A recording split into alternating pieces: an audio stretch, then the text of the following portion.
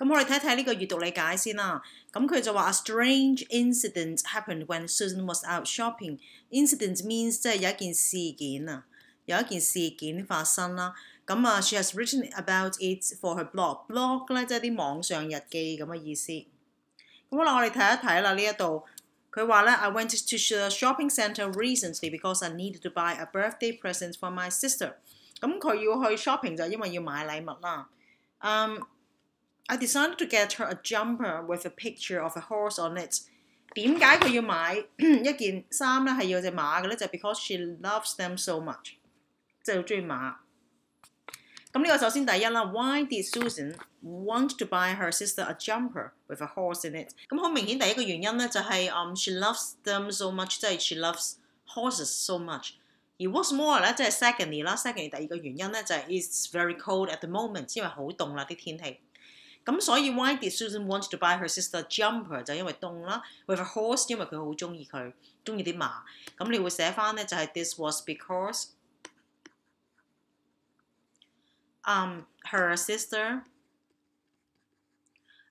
因為你用緊 past tense 去問你啦 ，loved horses，loved 或者 loves 都得嘅 horses， 即係佢好中意馬啦 ，and 啦，the weather was cold。佢又寫乜嘢？跟翻去寫翻 at the moment。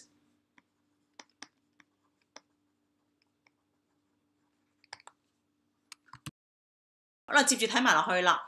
I had $150 to spend, which I hoped would be enough. If not, I thought I could buy a box of chocolates like the year before. I headed into a shop called Equine Adventures, which specialized in horse-related things. 即係佢入咗呢一間鋪頭咧，係專係賣啲馬術用品嘅嘢嘅。They had jumpers, of course, but when I saw that they were $450, I decided that a box of chocolates would be a more sensible present for Lisa。即係話咧，佢心中咧就想使150蚊，點知佢想買嘅嘢係450蚊，咁所以係唔夠錢啦。咁睇翻呢條問題啦 ，How much more money would Susan have needed to buy the jumper in Equine Adventures？ 咁樣咧，你就會寫翻，你會跟由呢度開始寫啦。Susan would have， 或者寫 she 都得嘅。Susan would have needed 幾多錢咧？咁佢呢個頭先話450，呢個150啊嘛，咁所以咧需要多300蚊啊。Would have needed 300 more， 因為佢有 more money， 跟住就照抄翻後邊嗰個啦。To buy the jumper in Equine Adventures， more to buy the jumper， 即係佢指明嗰個佢要嗰件衫啊。In Equine Adventures，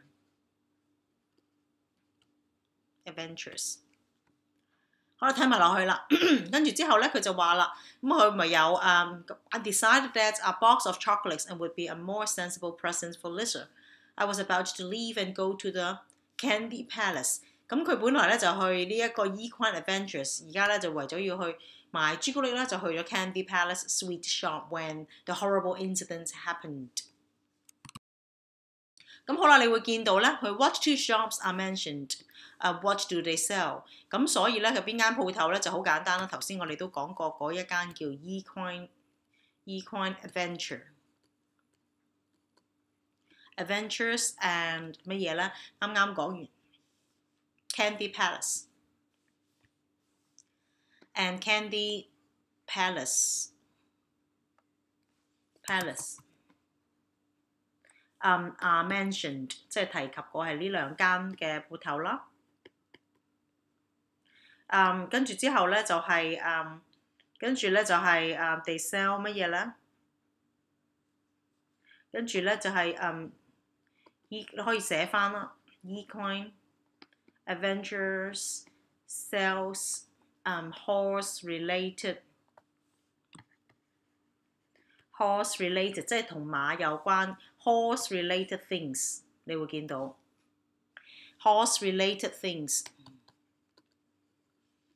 and sweet 唔係 Candy Palace。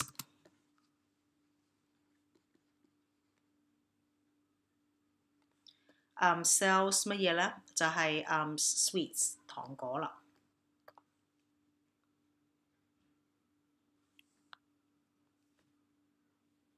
好啦，我哋睇一睇呢一度啦。咁啊，佢話就有一件好恐怖嘅事情發生啦。On a display table near the jumpers sat a single tweed jacket。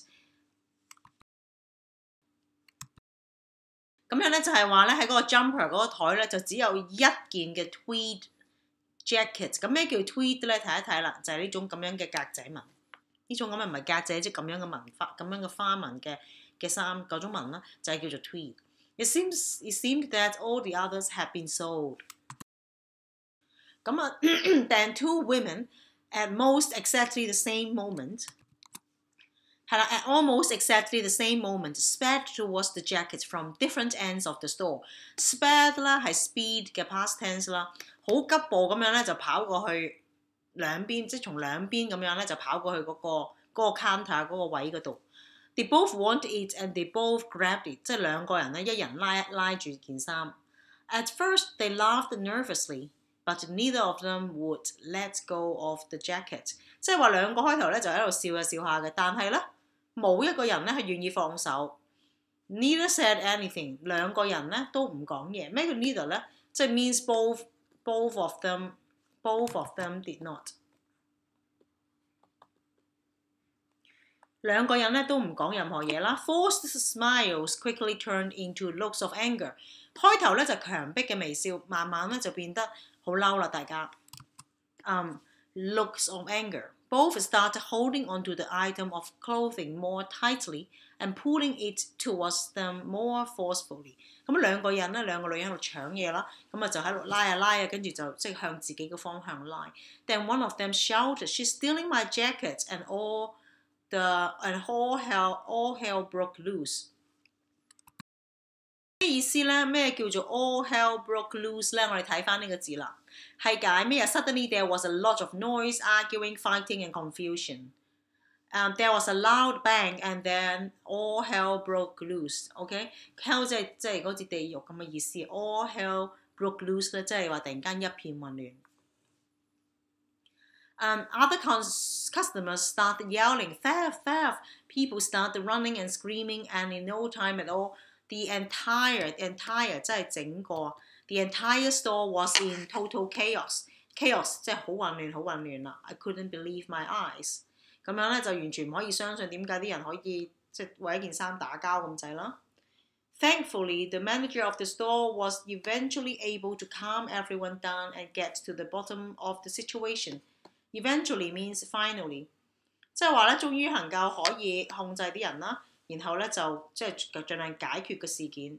When he told the two women that there were more jackets in the storeroom, they were bewildered. Bewildered 點解咧？係非常之surprised， 或者好 confused， 好 bewildered， 即係好 confused， 即係覺得好唔即係究竟好唔明白點解會發生咁嘅事嘅咧咁樣。Bewildered 啦，呢個讀 bewildered 啦，係解好迷惑啦，好糊塗，唔知點解會咁樣。But when he then told them that they would have to pay for the one they ripped in two, they were furious。即係話咧，佢跟住嗰個 store manager 話：你要俾錢喎，你整爛咗我哋件衫喎，咁佢哋咧就好嬲啦。咁好啦 ，which word in the passage has the same meaning as confused？ 就係當然就係呢一個咩個字咧，就係 bewildered 啦。即係頭先我都查字典俾你睇到啦，呢個字係解好 confused， 唔知點解，好驚訝，好 shock 咁嘅意思。咁所以咧 bewilder 呢度咧 bewildered has the same meaning as。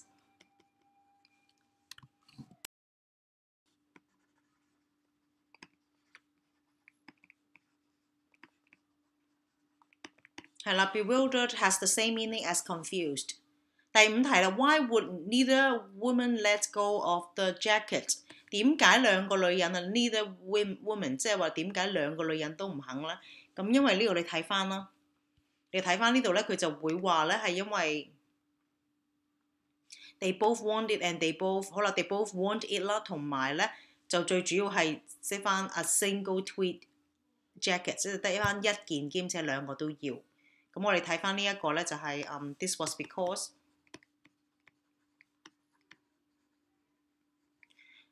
both wanted 一定要用 past tense 啦，着 the jacket， but there was only one left。咁咧，佢哋手即係隻眼就見到只有一件，但係其實個倉仲有噶嘛。第6啦，what does day in line 5 refer to？ 咁我哋睇睇呢個第5行嗰個 day 啦 ，day had jumpers。day 咧就係指呢一個 Equine adventurers 啦。咁呢一個就 day 就係嗰間鋪頭。咁於是咧就答案咧就會係 day in line 5 refers to 嗰個 Equine adventures。第7題啦 ，What happened to the jacket during the incident and how？ 咁嗰個 jacket 發生咗咩事咧？咁文章去到最尾咧就有講㗎。咁佢就話咧，因為佢話咧要 pay for 嗰個 store manager 要佢 pay for the one they ripped in two。rip in two 即係意思咧一分為二。咁所以咧嗰件 jacket 就有咩事咧？就係 it was ripped in two by the two women during the incident。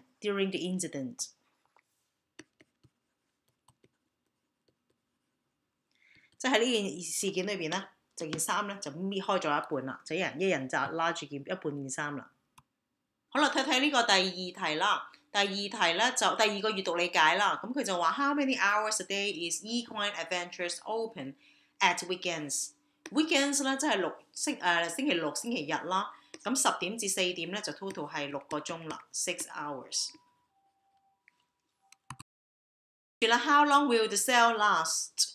嗰個大減價會 last 幾多日咧？你會見到2號至16號啦，而2號至16號咧就 total 係15日嘅，15 days。記住咧就16減2啦，就會係記住16減2啦，你係14啦，但係你要加翻佢開始嗰一日或者結尾嗰一日噶嘛，咁所以係 total 係15日嘅。Which of the products list will have the biggest price reduction？reduction 咧即係減價減得最大，即係最多減價。咁呢個50、75、50、65、50，咁最多就係 jumpers 係大減價係最平啦，所以 which of the products 咧就係應該寫翻 jumpers 啦。第4啦 ，which type of boots will have the smaller discount？ 究竟邊類型嘅 boot 即係嗰啲長靴咧係有最細嘅 discount 咧？睇一睇啦。咁佢呢一度咧就係講話係呢度咧係65% 就 plastic，50% 就 leather， 咁最少咧就係 leather boots 啦。咁所以 which type of boots will have the smaller discount 咧？就係 leather， 就係皮做嘅 boot 咧，就會係少啲折扣。第5啦，Equine adventures will be on everybody's lips。What does this phrase mean？ 究竟係咩意思咧？即係話咧會喺人人嘅嘴唇邊啊，咁即係咩意思啊？咁即係話咧。呢度啦 ，will be on everybody's lips， 即係話咧，人人都喺度會講佢。咁所以咧就係會應該係it means that 乜嘢咧 ？Everybody will be talking about equine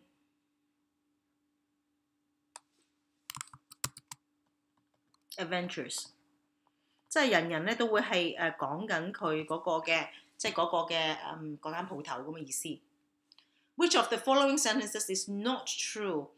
呢一個咧明顯係第一個嘅 ，customers can return products purchased during the sale 係可以退貨喎。咁睇一睇呢個文章裏邊係講乜嘢？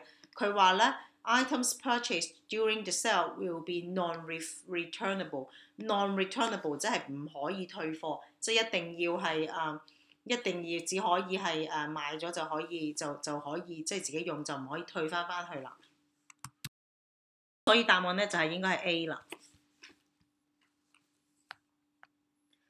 好啦，睇睇呢一個 C 呢個部分啦，就係Dear Ella，in your last letter you said that you felt sad， 因為你唔舒服咯，咁所以咧就係你唔開心，所以你係唔舒服，所以你就唔開心。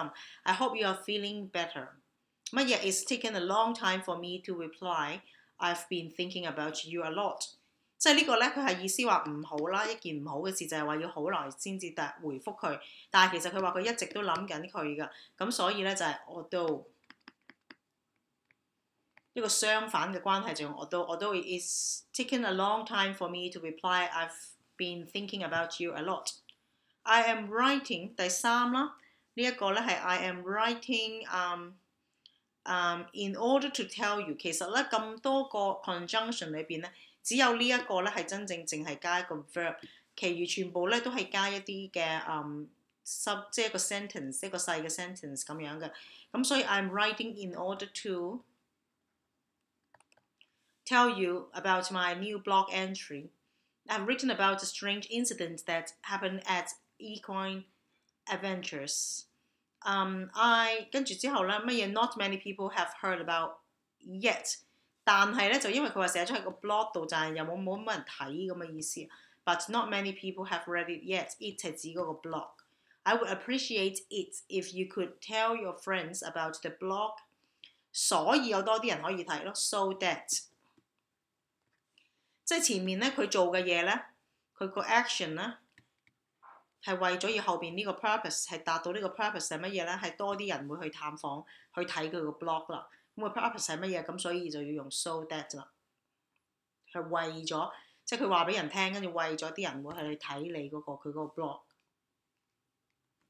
到到 form of words 啦，個 keyword 就係 last month 啦，咁所以咧就好多人就錯啦。呢個咧其實就唔係就咁 shop 嘅。點解咧？呢個見到有個 when， 睇睇 last month I 應該係 I was shopping in Equine Adventures for a present when I decided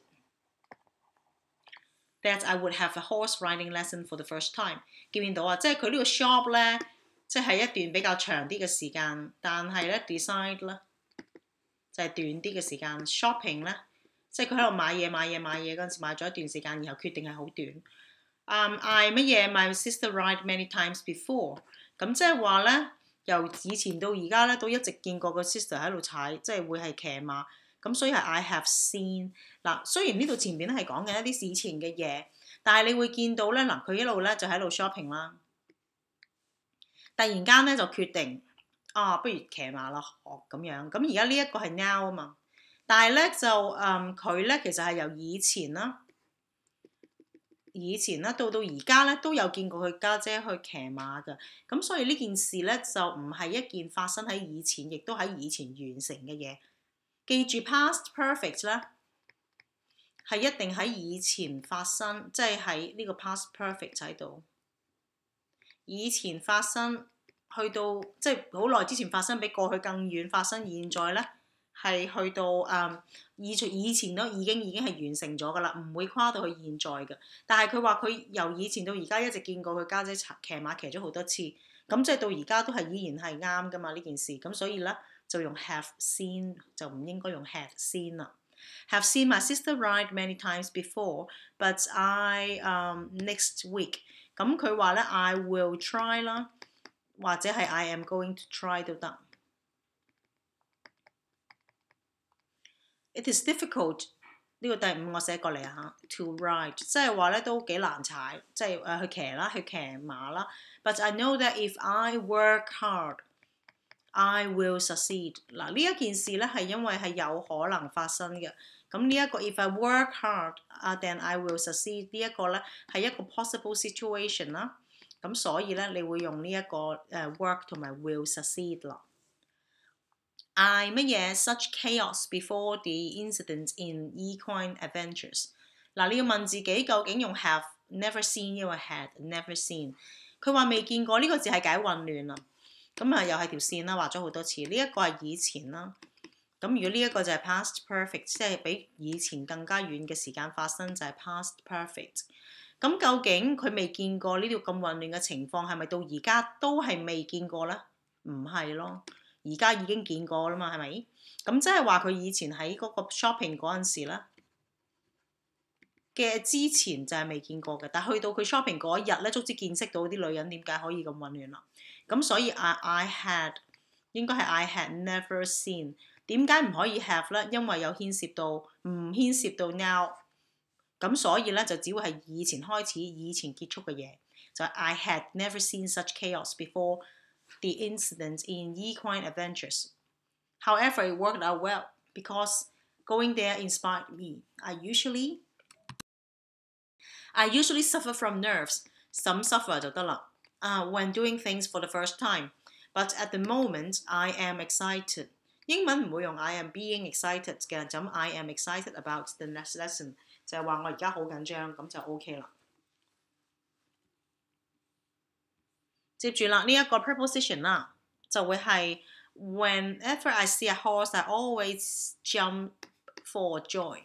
They are the greatest animal on earth. Jump for joy on earth. And much better than any toy. I read about them， 即係我睇過啲嘢關於佢啦 ，read about them all the time。I look out for them outside， 即係我會周圍抄下有冇見到佢哋啦。I've been taking lessons for 3 years， 即係已經咧學咗3年啦。And I am proud of how I ride. It's true that it costs a lot of money to carry on riding for fun, so I never forget to be thankful, especially to my mom. OK, forget to be 啦。carry on riding 即係繼續啦。A lot of 應該係識㗎啦。Proud of 同埋因為有 have been， 所以係 for 3 years。好啦，接住呢一度啦，就會係 vacant， 即係咧係空置㗎啦。咁佢 synonym， 所以就係同義詞就係 empty 啦。enormous 好巨大啦，咁所以咧你學嗰張 notes 裏邊咧就係 gigantic 啦，或者係 huge 都啱嘅。just 咧就係解公平啦，所以係 fair punishment。mad 咧就係 insane 咧即係瘋狂 crazy 嘅意思。antonyms 咧係反義詞啦 ，friend 咧相反咧就係 enemy 啦，或者係 foe。dead 嘅相反咧就係 alive 啦。bitter 即係好唔好味苦，即係好苦咁樣。相反咧就係好甜。但係 bitter 其實有 sad 嘅意思嘅，不過呢度唔關事。好啦，到 too 同埋 enough 啦。Jane is too short, she cannot go horse riding。咁嗱呢度要用 enough 啊嘛，咁即係話佢要用一個 negative 一個負面，即係唔咩？佢係太矮，即係乜嘢？中文唔夠高係啦。咁所以 Jane is not tall enough。嗱，因為呢個咧前面都係 Jane， 後邊都係一樣啦。咁我哋唔需要 for 邊個 ？It's not tall enough to go horse riding。咁啊用翻，即係佢唔夠高做乜嘢啊？去騎馬啦。The oven is cold. Peter cannot cook his cake。即係話個焗爐咧係好凍啦，即係唔係未 heat 啦，即係未加熱啦，咁所以就整唔到佢嘅蛋糕。咁 enough 即係唔夠熱咯，咁所以咧。The oven is not hot enough， 即係你要相反啦 ，hot enough to cook his cake。即係話咧，因為未 preheat 即係可能未整熱，所以就唔能夠煮到佢件蛋糕啦。I'm full, I cannot eat any more food。咁啊 full 即係好飽啦，即係佢咧係太飽食唔到嘢，咁所以呢個比較簡單，唔需要轉負面嘅句子。I am too full to eat any more food， 即係話咧飽到食唔到，再多啲食物啦。好啦，接住呢一度啦，呢啲 phrasal verbs 啦，咁佢話咩 ？You are going too fast， 咁相反就係叫佢乜嘢啊 ？slow down 啦，當然係叫佢慢啲啦，咁樣。Shout the riding instructor， 乜嘢 for that fence？要睇住啊咁樣啦，咁所以咧就係要 watch out 啦。Watch out for that fence. Susan kept hoping that the horse would 用晒 energy 啦 ，run out of energy and calm down, but it didn't happen. After some time, the horse came to a stop and she dismounted， 即係佢落馬。I don't think I can 唔可以繼續啦。I can carry on. Carry on riding is terrifying， 即係覺得好可怕。Said Susan exhausted. Oh dear, you can't 乜嘢啊？你唔可以放棄嘅喎。You can't give up after only one lesson, replied the instructor. But oh yes, I can.